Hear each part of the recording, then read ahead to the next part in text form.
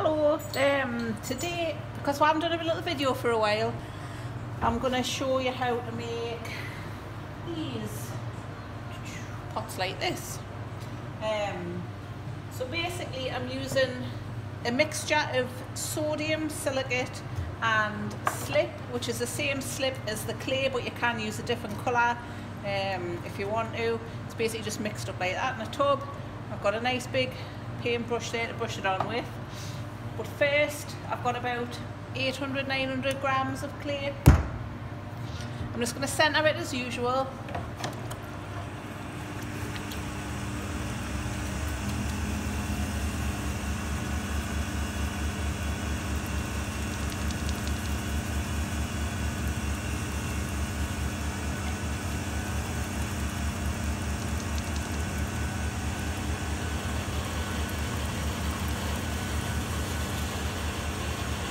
So that's it, pretty much centred. Pop a hole in the middle. So slowly down with your finger. I'm using my thumb today as well because I seem to have a weak finger today for some reason. I'm not going to go as deep as I would normally because I want to put a bit of a foot ring on these. So I'm leaving about, I don't know, maybe 1.5 centimetres on the bottom there. Centimetre or so. Smooth the base out, nice and flat, no lumps and bumps. And then, as always, I push it into the centre if I'm making a sort of a cylinder shape. I'm going to start pulling the walls up. Clay is really soft today, but that's fine. So pull the walls up. Notice how I'm supporting my fingers as I'm pulling up the side of the wall. So I'm supporting with my thumbs attached to both hands. So that's a really tight like hold. If I was doing it like this, I would be all over the place. So I've got to keep it really tight together. I tuck my elbows in, rest on my knee if I can. And that gives you a really good hold on the clay. So I'm going to leave it a little bit thicker in the middle up to about there, and then I'm going to thin it out a little bit more and just start to put the shape in for the neck on the pot. I can still fiddle on with it later on, so I'm not that bothered about what it looks like. Get the water out the bottom.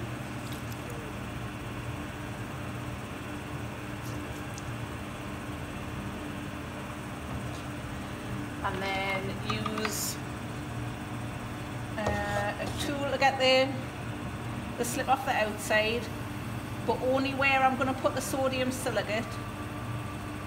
I'm not bothered about the rest of it, but I want this bit as dry as I can possibly get it.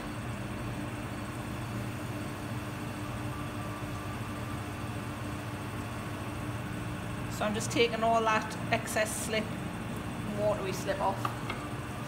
So dunk my hands, rinse them out a little bit, clean them off, dry them on my towel because I'm going to get my heat gun. You can also use a blowtorch, either a big one or a little one, but at the minute I'm using this. So I'm just going to hold it, spin the wheel slowly, put this on and just start drying it out. I don't want to dry it out too much, but I want it dry enough so that the slip that I'm going to put on actually sticks to it and I can get a decent layer on. So I've dried the outside of the pot a little bit. I'm going to get my brush loaded up with the slip and sodium silicate mixture. There's loads of videos on YouTube and stuff for this if you want to have a look at how other people do it as well. There is a few different ways, but this is just how I'm doing it for these particular pots. So load it right up, spin the wheel slowly, and just try and get a good thickness on there. Doesn't matter if it's not massively even, I quite kind of like it where it's thick and thin. So that's all I'm going to put on there. I'm going to dry it out again because really I need all of this slip to be tight like a skin on the outside, so when I belly it out it starts to crack. So I've dried it a little bit with a hairdryer, with the heat gun there. I'm now going to belly it out with my throwing stick. So support it really well because I don't want it to catch on the inside of the pot, and just start bellying from the bottom. So I want a nice rounded shape.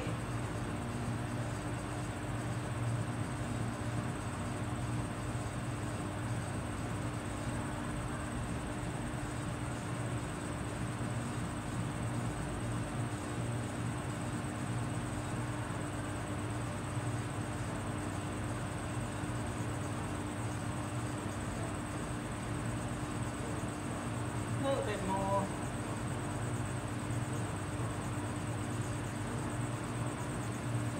Stop the wheel, have a little look at it, see what sort of shape it is.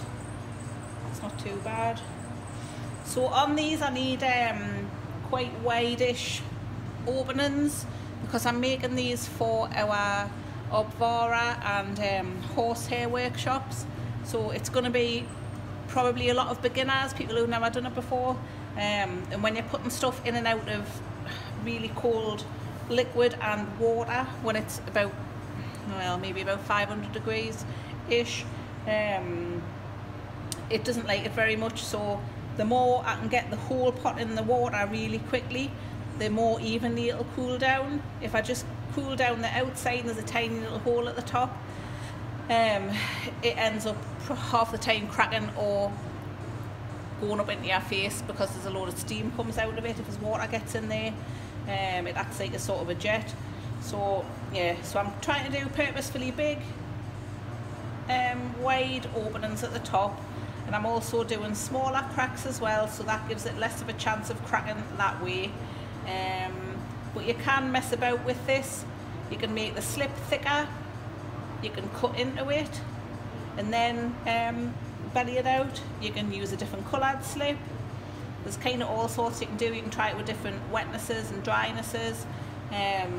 But yeah, so that's pretty much it. All I'll do now is I'll just get this tool on the top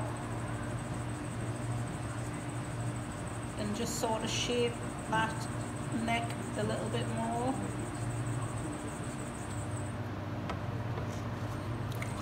Use my leather to round off that rim and tidy it up really nicely.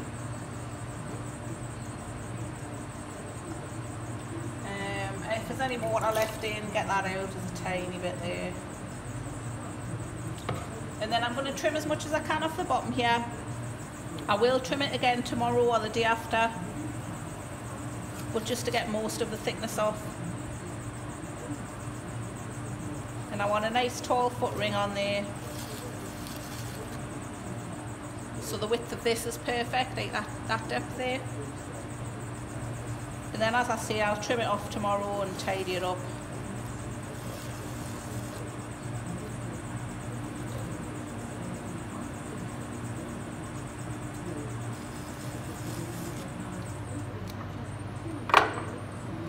And then basically just wire it off the bat, but I'm actually going to leave it on the bat to dry a little bit because it's too soggy to pick up.